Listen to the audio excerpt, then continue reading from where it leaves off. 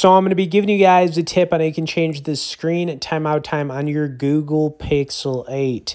Now, one of the most annoying things about starting up a new phone is that, this is always set to like 5, 10, 20, 30 seconds, and then it just dims really quick on you.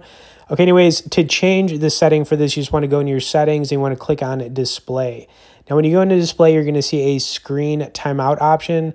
It's going to be in the middle here. All you got to do is tap on it. And then you're going to see that it should be set to 30 seconds, but you have a lot of different options. You can go from 1 minute to 2 minutes to 5 minutes to 10 minutes to 30 minutes.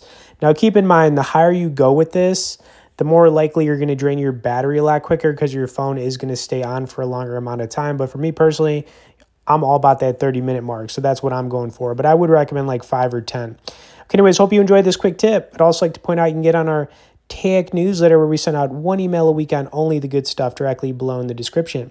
As always, thanks for watching this, guys, and we'll see y'all in the next video.